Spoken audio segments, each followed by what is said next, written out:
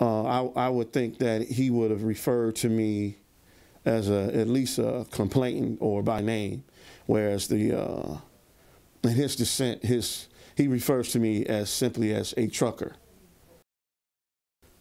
His dissent, I quickly formed the opinion that it seemed as if he wrote in a style and manner that intentionally diminished the humane aspect of the case as related to what happened to me and me as a person.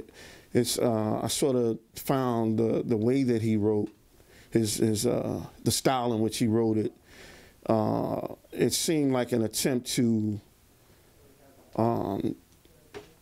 avoid the human element. It's somewhat of a surreal feeling to sit and watch television and see a matter discussed that pertains directly to you. When he was nominated, my name started to rise to the surface of my case in particular, and subsequently my name. And eventually I realized that I had to come forward because it seemed like the world was sort of knocking on my door to get my opinion. I find myself hoping that whatever the outcome is, that it's the best for the nation.